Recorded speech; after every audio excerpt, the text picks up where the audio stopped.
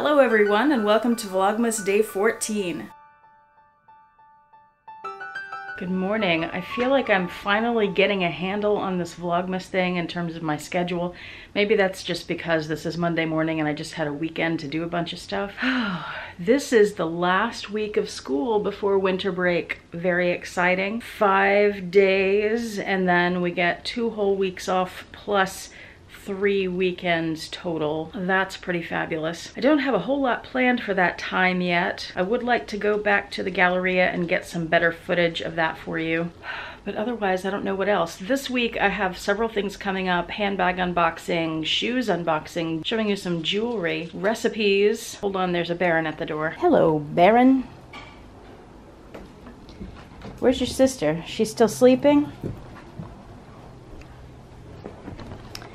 Oh, you're ready for advent calendars, I see.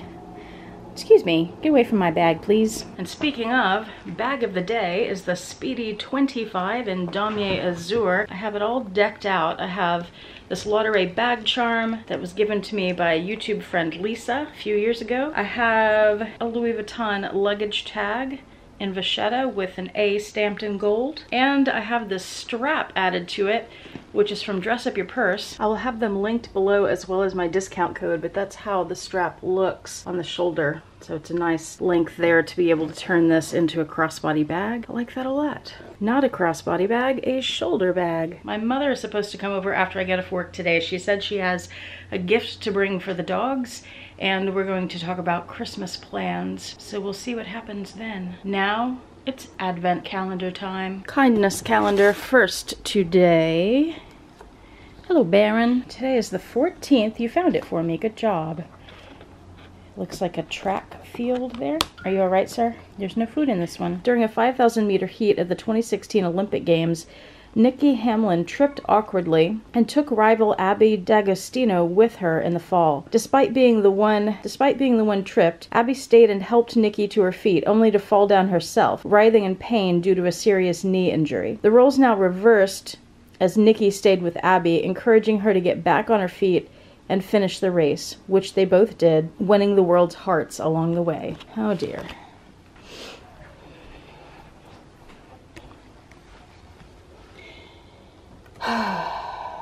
Now there's a Roxy at the door. Hello, Roxy. How are you? Hello. We're in the middle of advent calendars, Roxy. Come on, Roxy. Join us. Wow, okay. We're reading the kindness calendar, Roxy. You missed a very heartwarming story. Mission 27, not only Olympians need a helping hand. Ask a senior in your family or neighborhood if they need help with anything. Cleaning the bathroom, cook, pick up groceries, rake the lawn, shovel snow. Whatever it is, you're the right person for the job. I am the right person for a job. I help a senior out every single day. Mission 28. Ask an immigrant where they come from and learn about their country and culture. Well, we certainly have a lot of immigrants in Houston. We're the most diverse city in the entire country, even more so than New York City. I worked at a school once where, what was it? Over 50 or 70 something languages were spoken. Let's get back to advent calendars.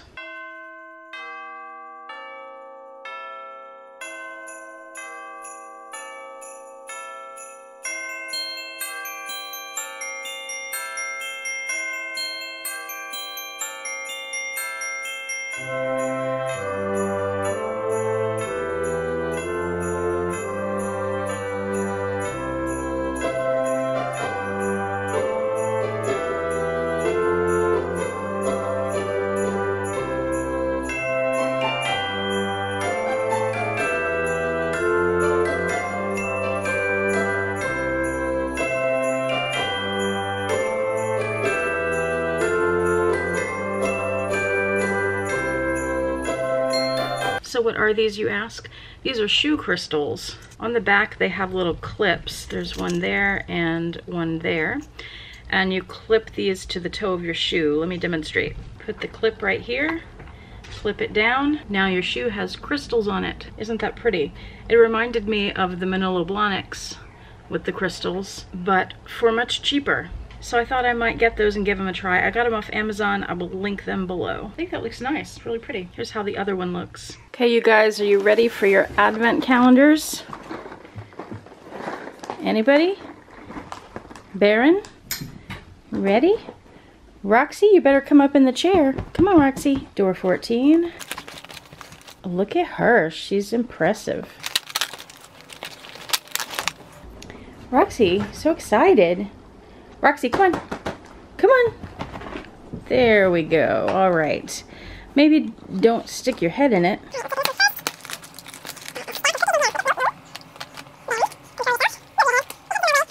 There's a bunch of stuff in there and they're about to have breakfast. I'm going to save that.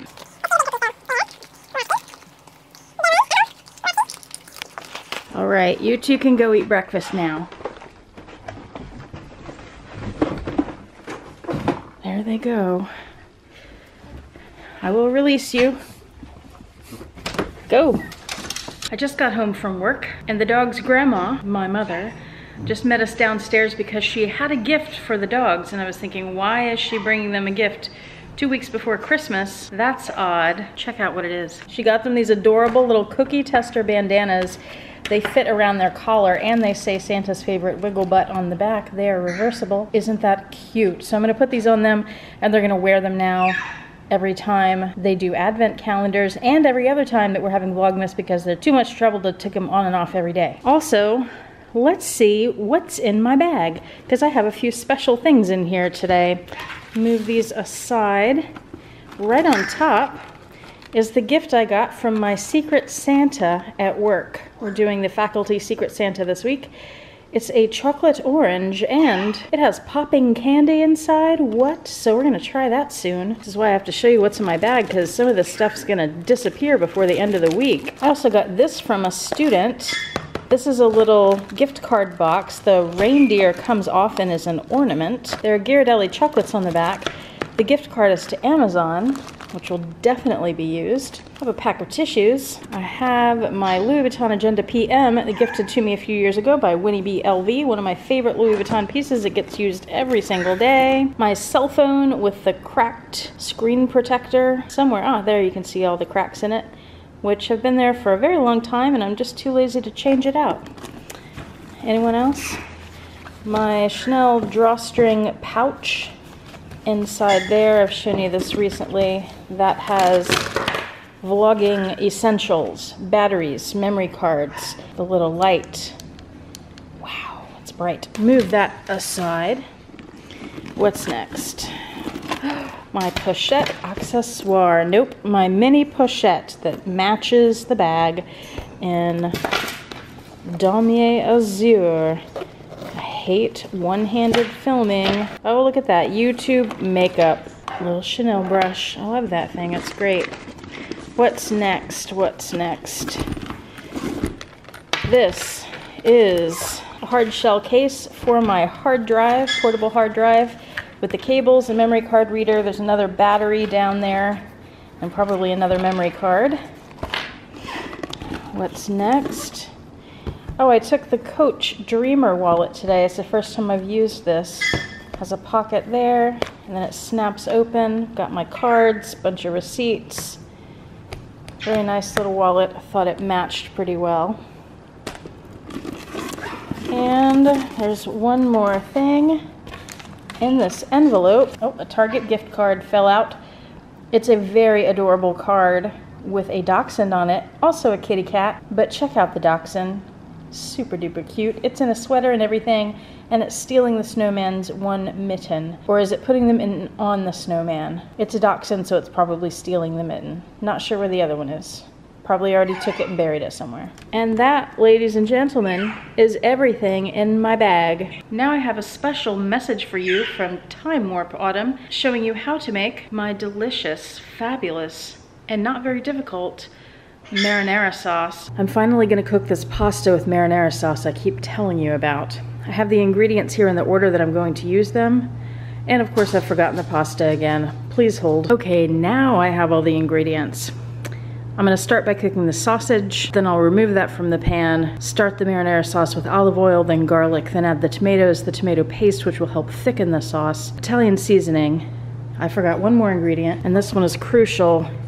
Red wine. That adds a richness and depth of flavor. You don't want to forget that. And then that will simmer for a few hours, and I'll add the pasta. I guess actually I'll just go ahead and prep the sausage and not cook it yet because that needs to simmer for a few hours. The basic pasta sauce with just these ingredients and not the wine was taught to me by an Italian American who learned the recipe from her mother, who was Italian and immigrated here. I've since tweaked it some by adding the wine, and I add meat. This is the first time I'm adding sausage. I usually do a pound of lean hamburger beef, ground. Last time I added too much of the Italian seasoning and I wanted to sweeten it up, so I added brown sugar, and oh my god, it was fantastic. So try that. That's a secret recipe that I'm sharing with the world now. First, we have to dump this can into this bowl and chop up all the whole tomatoes. Make sure you have clean hands for that.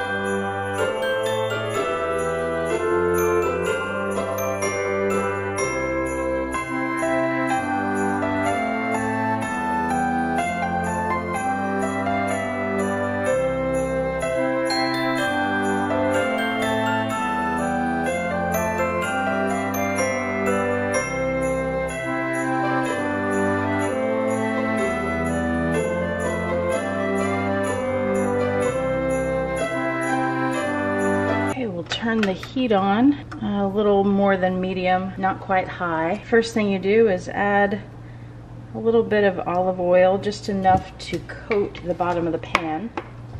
There are no measurements here, by the way.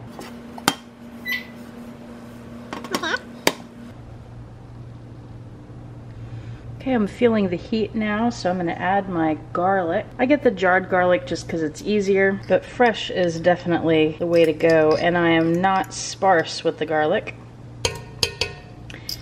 There's gonna be a lot of pasta sauce, and this is an Italian meal.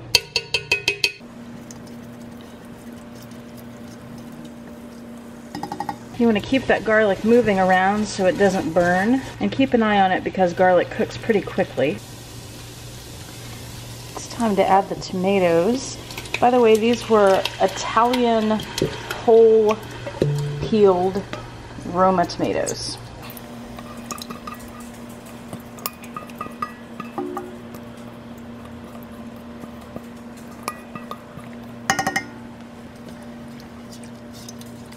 Give that a stir to incorporate the garlic and get it off the bottom of the pan.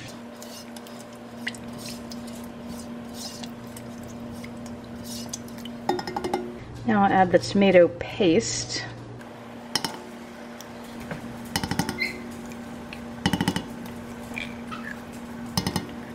And the sauce is starting to boil, so I'm going to lower the heat to a simmer. One of the things about this sauce is when it starts bubbling and boiling, it starts splattering as well, so you have to be careful with that. Give that a good stir to mix that paste in with the rest of the sauce. I'm not sure that the tomato paste was part of the original recipe. I feel like it was not, but every time I made this without the paste and served it to people, they would comment about how runny the sauce was. So I started adding the paste, and that just made all the difference.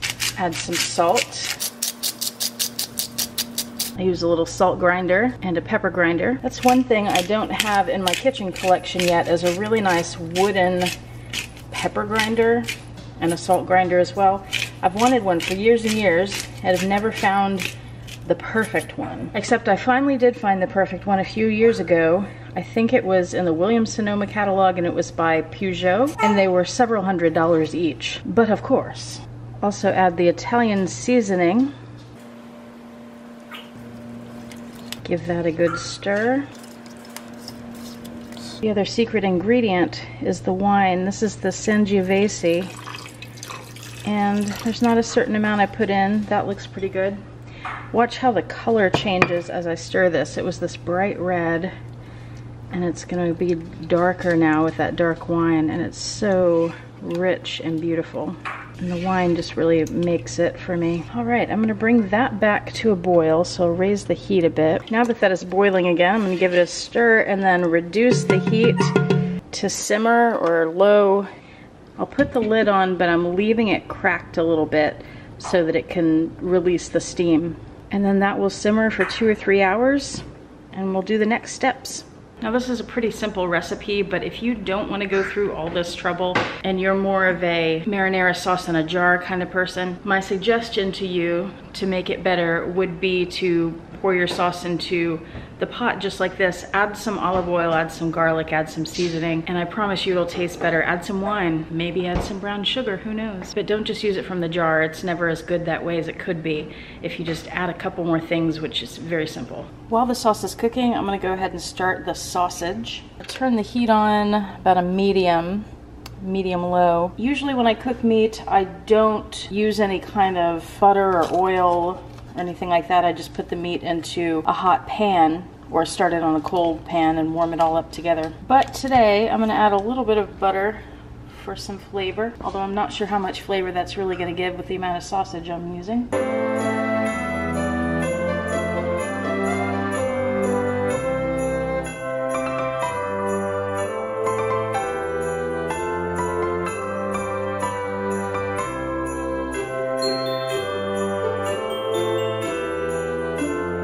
Now that that butter is browning a little bit and glistening, I'm gonna add all this sausage.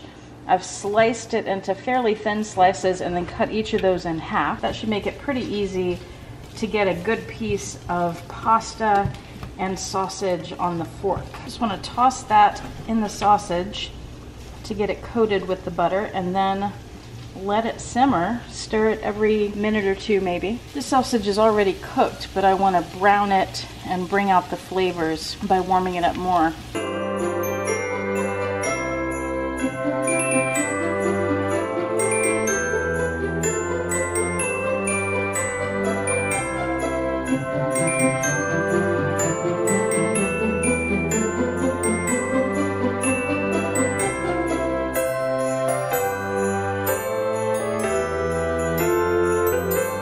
That looks done to me, and there's a lot of grease in there, you can tell. I don't want to put that into the marinara, so I'm going to use this slotted spatula to transfer the sausage into the marinara sauce here.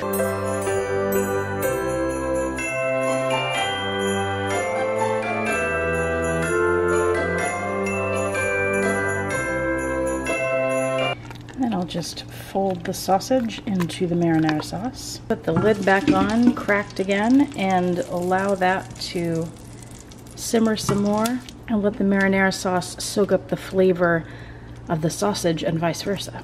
All right, my water's finally boiling, so I'm gonna pour in the pasta.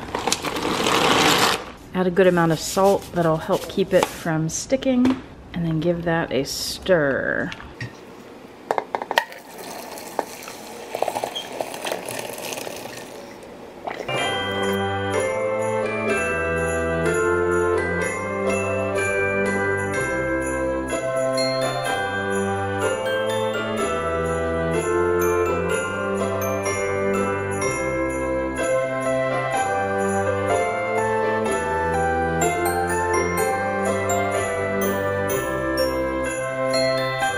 The next morning now, and I wanted to tell you something about that pasta. First of all, it turned out well. Now for me, I thought that the sausage was not quite the right sausage for it, and a different sausage, like an Italian sausage, would have been better. However, when Paul tasted it, he loved it immediately, and as he ate it, he actually told me he thinks it's the best pasta dish I've ever made, which, wow. Now I will say every time I make that marinara, I change something, so it's never the same. I never make the same dish twice, and I'm always experimenting with it, adding different meats or different flavors, the brown sugar, the whatever it could be. And of course, you add different wines, you add different proportions of things, so it's always gonna taste a little different. But that base with the olive oil, the garlic, the tomatoes, the tomato paste, and the Italian seasoning, start with that and you'll be good. And good luck to you. If you try it, let me know what you think about it. All right, they've now got their official cookie tester bandanas on. They're super official and cool and cute. And now it's time for cookies. Who's ready for the cookies? Anybody? What have y'all done to this bed? It's a mess. Is this what you do while I'm gone all day? Let's go get cookies anyway. Come on. Okay, door number 12 still has 2 cookies. And there was a cookie left in the door from this morning that Barron just ate.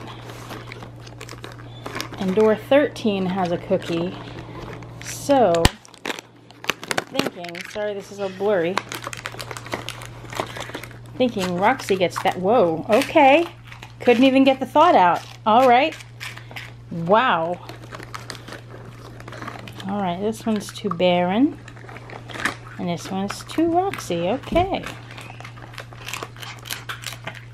My goodness.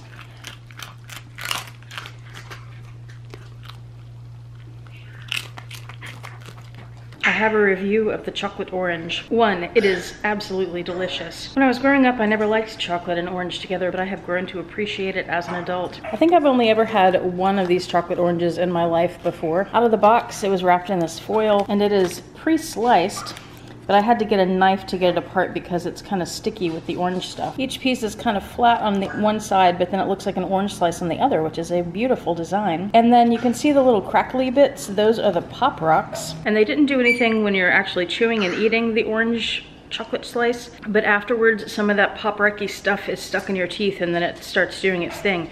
If you don't know what Pop Rocks are, you must have grown up with Paul because he never knew what they were until like last year. I ordered some for him and put them in his stocking. Did I film that? I don't remember. His reaction was pretty good if I recall. His reaction was pretty good as I recall. Pop Rocks are these tiny little sugar candies. You put them in your mouth. I think you don't want to chew them. You just want to let them sit there and start dissolving.